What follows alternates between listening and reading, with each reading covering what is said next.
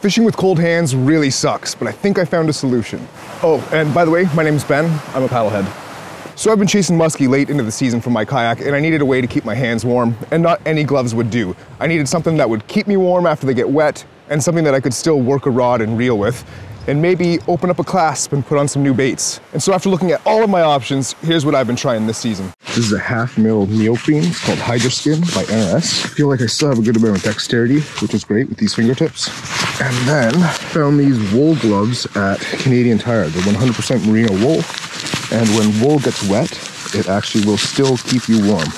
My hands, they're gonna get wet, but they're gonna stay warm. That's the idea. We'll see if this works and see how it feels by the end of the day. I'm gonna be out here for about 5 or 6 hours. I'll be out here.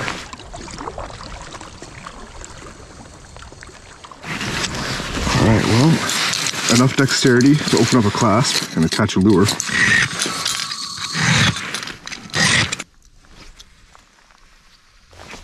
So they work. As you can see, there's ice on the water. Water is 28 degrees Fahrenheit, and that is this in Celsius.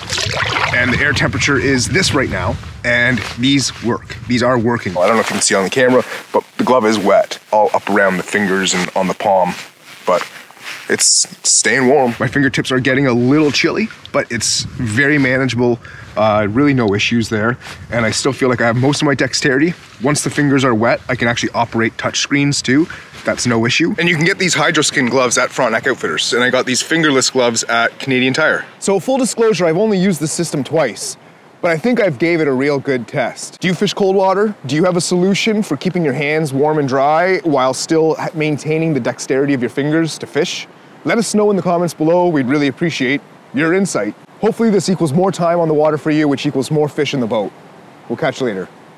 Hey, that's a wrap. That's a wrap.